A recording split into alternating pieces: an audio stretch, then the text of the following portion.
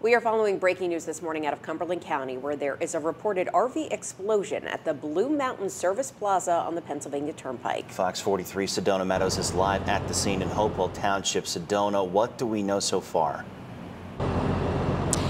Yeah, guys, so the information right now is still very limited. We do know, according to PSP, one person was sent to the hospital with minor injuries, so very minor injuries there. But I do want to show you what they're doing right now.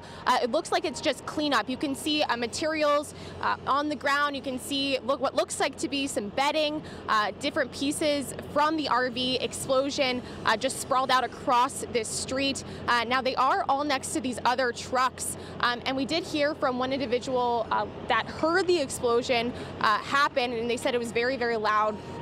But as you can see, I mean, the damage is very extensive in this street right here. But like we said, the injuries to this individual that was sent to the hospital is very minor. We are working to get more information about the cause. Right now, PSP says the cause is under investigation.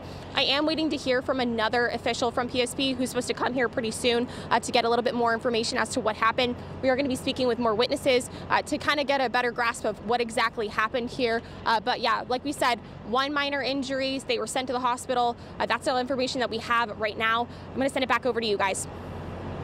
All right, Sedona, thank you so much. I mean, and just from what we can see, there's so much debris for them to clean up this morning. So we'll be sure to check back with you in a little bit.